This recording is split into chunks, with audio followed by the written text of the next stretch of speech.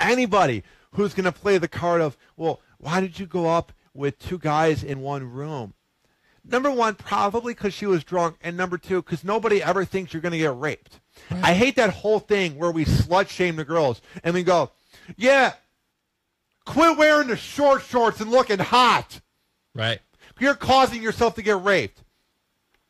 Quit putting on makeup and being flirtatious at parties. You're causing yourself to get raped. You're putting yourself in that situation for it to happen. Right. That's just the most male alpha douchebag thing to say. Like, we need to begin really putting a precedent on these rapists because they're creeps. Right.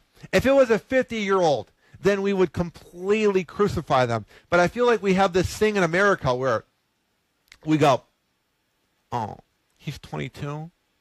He's a young millennial trying to figure out the world. He didn't know what he was doing.